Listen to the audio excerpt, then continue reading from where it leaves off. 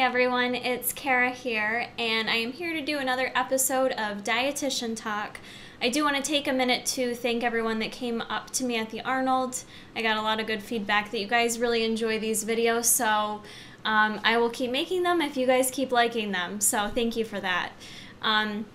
For today's topic, I kind of wanted to do a summary based on a conference I just went to. As a registered dietitian, I have to do continuing education requirements and submit a portfolio and all that good stuff because, you know, the information out there is ever changing. So I do have to stay up to date.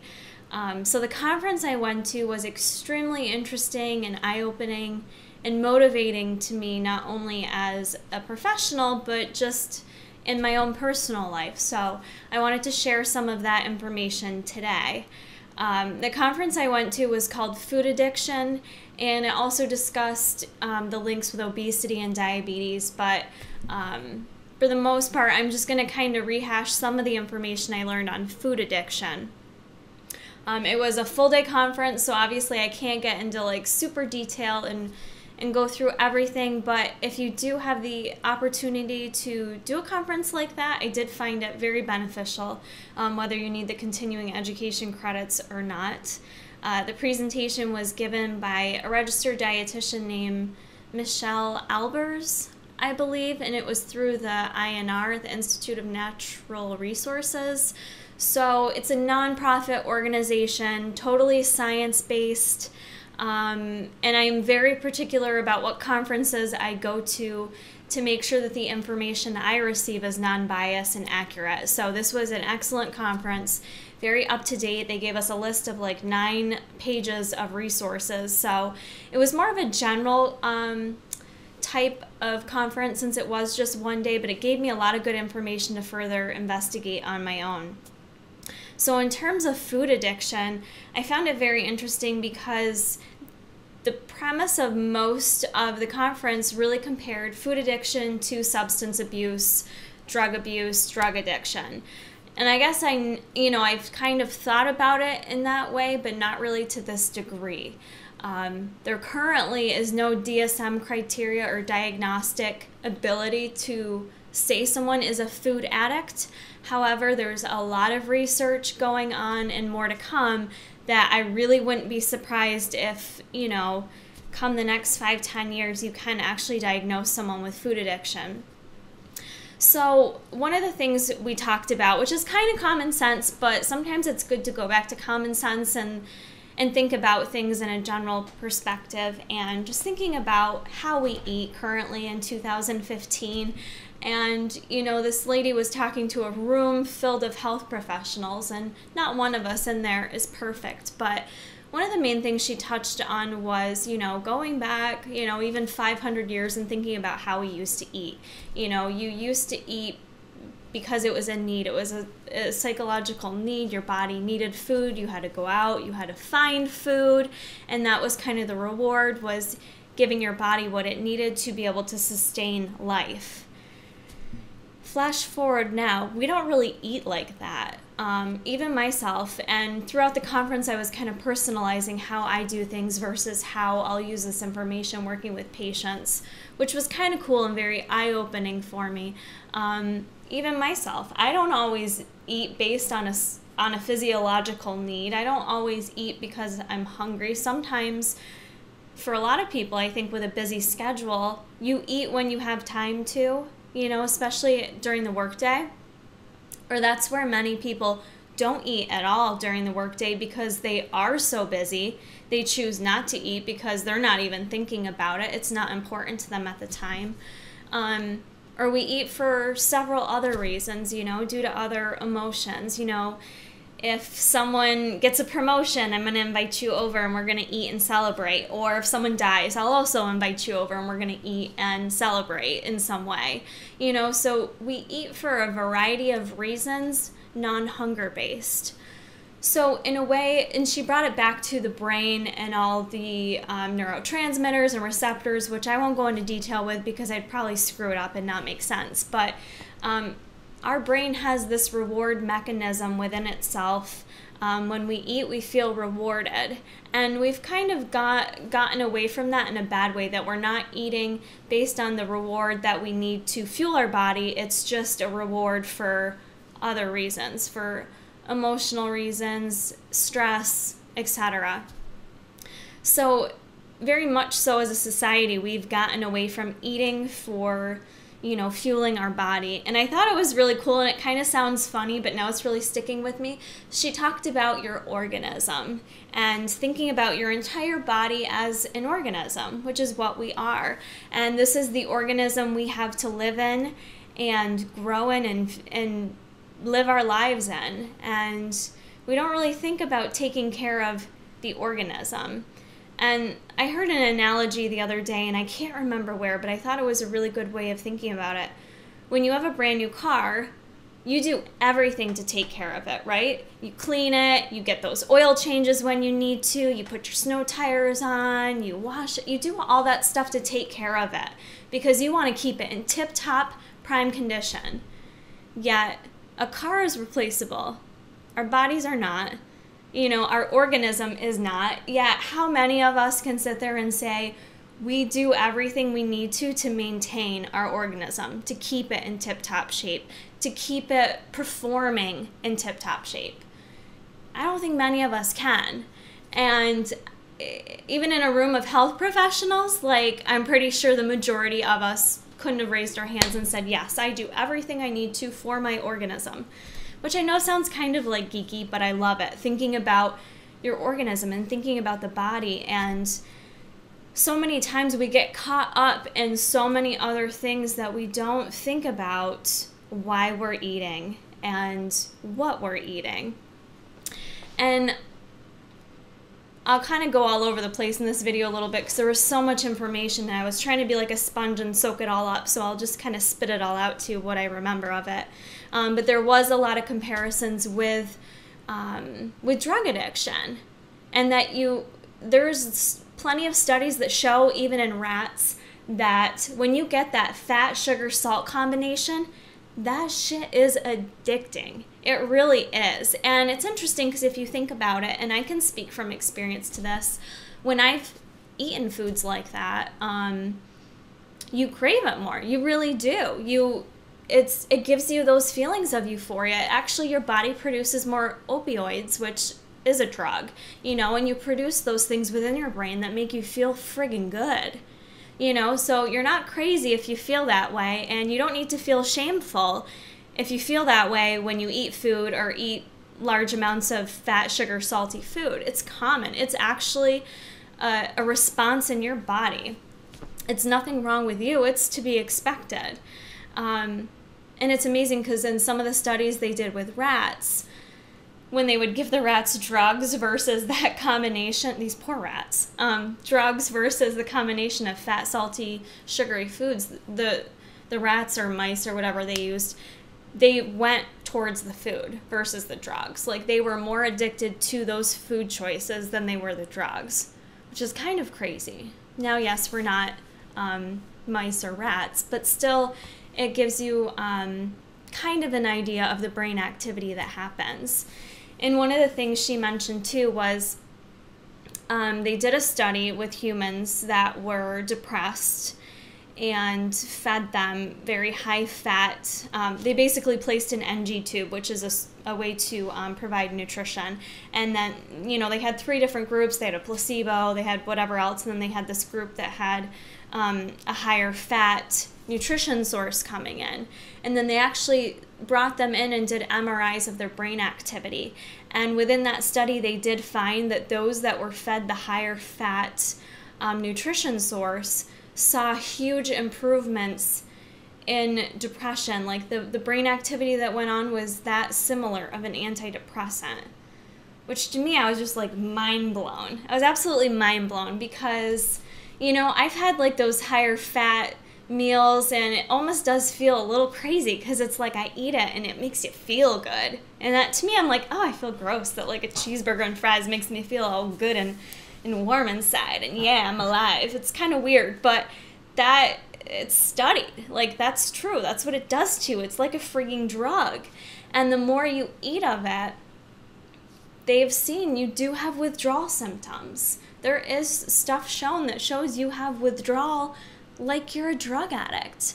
You know, it's like when you think about people that went on the Atkins diet, some people can eat low carb and do that and be like good to go for 20 years. And then there's others that try doing Atkins and 2 days later are like shaking and like jonesing for carbs and like, you know, need to have cake, and then you start like obsessing over like the bakery treats and you can't get it out of your mind, and, you know, like legit withdrawal symptoms. Now, just remember, this is a continuum, and we're all different on this continuum. So as I'm sitting here rambling to you, think about where you are on the continuum in terms of your ability to lose weight. And like some people are like, hi, I see carbs and I gain weight. And then other people, you know, can eat a ton of carbs and not gain any weight. So we are all different. Remember, our organisms are different. Our DNA is different. We can't change our DNA. So think about where you are on that continuum, because everyone's going to be a little bit different. I always compare myself to my husband. Men and women are always different, but in terms of our gene pools and what we have going on in terms of what we can eat and get away with, we're very different. We're very, very different people. So think about that as I'm talking about this, because everyone is going to be in a different place on that continuum. So that's kind of the first thing, is knowing your body and thinking about where you are with your weight loss goals. And, you know, it may be more challenging for you to get there than the next person. Everybody's different. And it's so hard because people are so hard on themselves, and we get very impatient because you're doing everything right and you're not seeing the changes maybe your husband sees, and he loses weight so much quicker than you. Everyone's different though, and you just have to remember that. My point is, just try to think about where you are on that continuum and acknowledge that everyone is different. Some people burn fat very easily and some people store it very easily. And if you think about it, you know, our bodies are built to store fat well. We are built to prepare for famine. And unfortunately, in 2015, we don't have issues with famine as much anymore like we used to. However, our bodies are still built that way. We're built to prepare for that famine. So everyone's going to be different on that continuum, and try to take that into consideration and just, you know, be aware of that to hopefully not get as stressed out by it or impatient by it. And one of the acronyms she mentioned too that I really liked, that just kind of summarized things in a nutshell, it was MISS. And I'm not talking about moderate intensity state cardio or whatever it is. Movement, intake, stress, and sleep. And those are really the 4 things I want you to think about in your life, because when one of those things is off, it's gonna impact your weight, it's gonna impact your health. And everyone's different, you know, so maybe your intake is the same as Joe Blow, but your stress and your sleep are shitty, and you can't manage your stress, and that's causing you to sleep bad. Well, then obviously your weight and your health is going to be impacted by that. So instead of just thinking about and focusing on the diet, which so many people want to, you know, they're just like, tell me what to eat, I'll eat it, I'll do whatever you say, and I'll be good to go. And it's not that simple. I've met with some extremely well-educated, very established people, and that's what they'll say, is just tell me what to do and I'll do it. It's not that simple. And honestly, and this registered dietitian really kind of confirmed that for me. You know, it's not an information issue. It's not a lack of information. Don't get me wrong, there's some people that don't have the information and just need that boost, but for the majority of us, it's not lack of information. It's lack of behavior change. And that's what, you know, you have to think about, is how to change those behaviors. Okay, so it's not that I'm going to sit here and educate you guys and you're going to lose 100 pounds and be good to go. Each person has to think about what's going on in their lives and what needs to change. And I love that she did this. She basically called us out as a group of health professionals, because there was dietitians, social workers, dentists, pharmacists, you name it. And she said, if we took a class photo right now, how would we look? Would we represent a group of healthcare professionals? Would we represent the people that are giving education and nutrition advice to the world? And all of a sudden you like scan the room, and yes, you're judging people, but you scan the room and you're like, oh shit, no, this is kind of embarrassing, you know, when you look around. Here I'm sitting there like drinking my gallon jug, and I knew I got in a good workout, so I was feeling good, but I'm not perfect. No one's perfect, you know. And one of the things she said was, make a vow to yourself that you're not gonna, you know, and I'm speaking to kind of health professionals right now, but it was motivating for me to hear that she said, you know, don't ever ask someone else to do what you're not willing to do. You know, and there are a lot of dietitians out there. Unfortunately, I know quite a few that don't exercise. And that blows my mind to me, because you're not, like, to me, exercise it's never been challenging to me. It's never been that hard for me to motivate myself to exercise, because I get so much reward from it in terms of stress, in terms of how I feel about myself.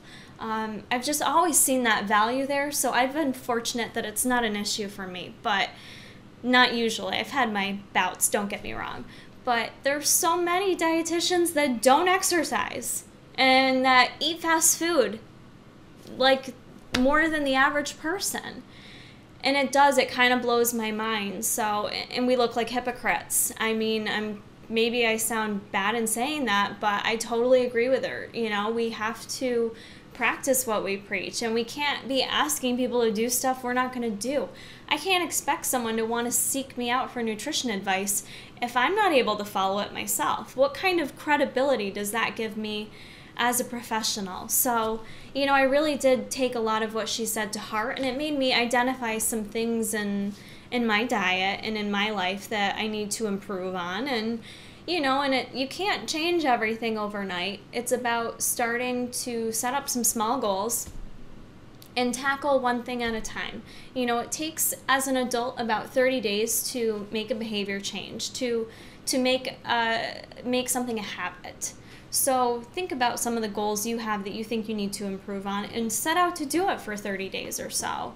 If it's increasing more fruits and veggies in your diet, or if it's improving your sleep quality, or, you know, your stress management, you know, thinking about the longer term goals you have and setting up some shorter term goals to get there along the way. So as a health professional, it was just very, very motivating. I really did learn a lot. Like, just one crazy statistic, the fact that, like, I texted my husband right away that she said in 2030, I mean, you guys have seen the obesity charts. If you haven't, take a look at them. They started in the 90s. The 90s. I mean, I know some of you are young, but I was around in the 90s. That wasn't that long ago. We're talking 20 years here. And the rate at which obesity has grown, it's seriously, like, I know I'm a nutrition dork, but it gives me chills.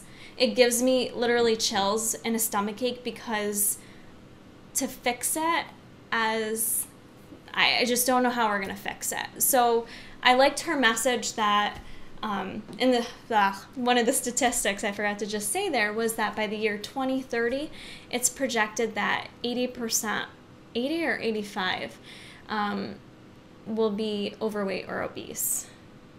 That's, like, I hope I blew your minds right there, because that's sickening to me. It's sickening. The fact that by 2030, 15 years from now, people who are at a healthy weight will be extremely the minority, which makes sense to me, because even now when I get patients that come into the hospital that are a healthy weight, people freak out.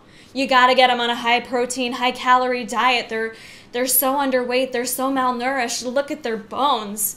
No, they're good. That's actually a healthy weight. We're just, as a society, like, not used to looking at people of a healthy weight. And I used to get patients that would say that to me all the time. You're anorexic. You need to go eat something. And I'm like, no, dude, I'm a healthy weight. This is what a healthy weight looks like. But we're so skewed as a society, you know, with what's healthy anymore, because we're on our way there with the majority of us being overweight, obese. So that statistic shocked me. And I don't know. There's no one answer on how to fix this. Plenty of things could be discussed. But I think for starters, for health professionals out there, we have to start by doing it ourselves, number one. We have to be the model of what we want other people to do. And I think a majority of the health professionals don't even do that. So I don't know. It was an extremely eye-opening conference. I could probably do like 19 videos out of this. I did grab a really good book that I plan to read. It's called The Hungry Brain by Laura Pollock, which talks about a lot of the brain mechanisms, some of our food cravings, and how to control them. And it also talks about the link with Alzheimer's disease and prevention of Alzheimer's disease through food choices, which interests me greatly because my grandmother does have Alzheimer's disease. So I'll be reading that, and if I get some good info from that, I'll share it with you guys. So I think I'll stop this video here because I know I've been rambling a while. It was such an interesting conference. It was really, really great. I have lots of other good tips on how to combat food addiction. So if you guys would like to have me speak more to that, please comment below. Please give this a thumbs up if you guys like this video. It always helps me out. And share it with others. I'm trying to bring more people to my channel, trying to grow this channel. You guys are awesome. You guys are you guys are probably my #1 motivators. And I really do appreciate all your support. So please keep checking back. We'll see you soon. I did also want to mention too, because this video does directly relate to just the general population.